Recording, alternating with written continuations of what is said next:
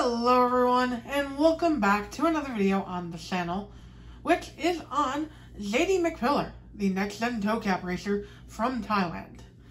A brand new 2021 release in KC, alongside Jeff Gravett, who I reviewed previously. Link will be in the description down below. And, again, Thailand, really knocking it out of the park with these recent releases. Jeff was great, and now this guy looks pretty good as well.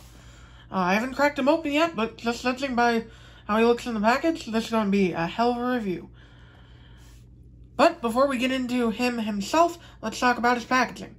So he's on the typical 2021 Desert card back, with his art featured prominently on the card back.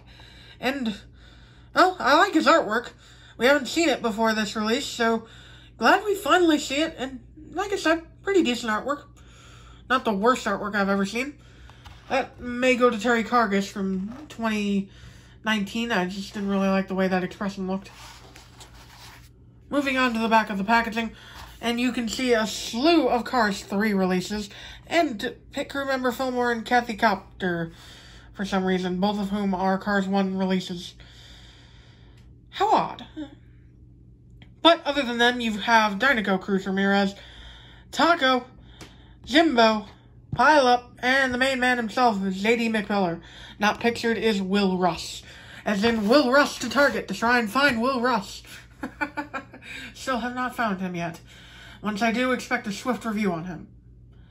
But, with that out of the way, let's crack JD open and take a look at him. Okay, here's JD, all opened up and out of his packaging. Do I think this is the definitive end-all be-all version of JD? I'm not too sure about that.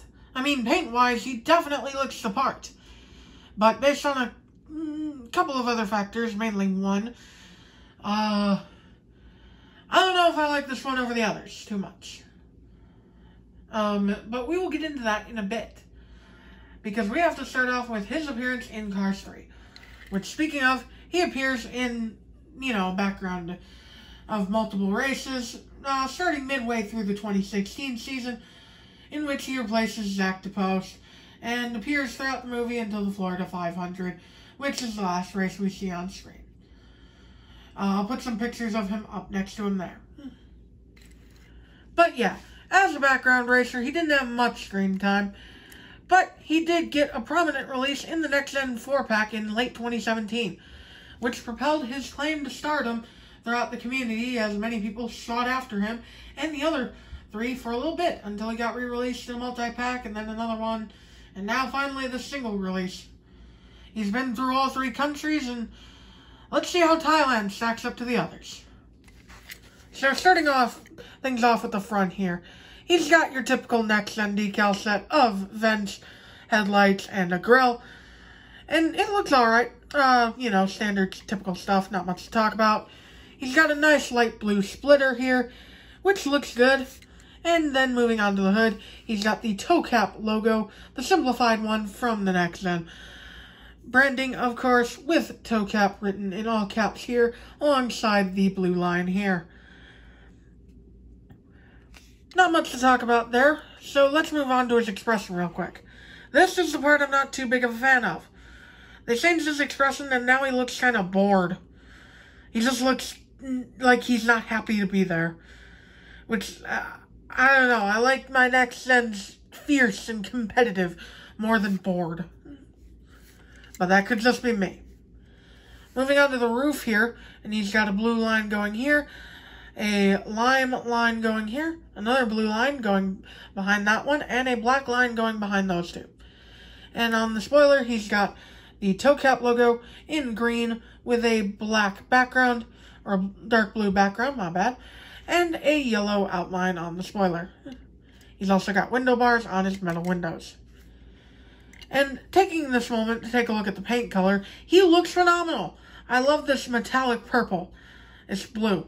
It looks great. That's my favorite part of this release, the color, easily. Moving on to the side, he has dark gray rims, which look pretty nice, actually. I know they're grainy like usual, but it makes them look kind of metallic. I like that. And he's got a lime outline around it, which looks pretty good. He's also got his contingency sponsors, of course, which are the Piston Combustor, Carbon Cyber, and Synergy. The racing number of 4, which goes into the paint scheme. I really like the way that goes. And the lime line behind it, the blue and the black, just as I discussed on the roof. They're the same lines that go across the sides.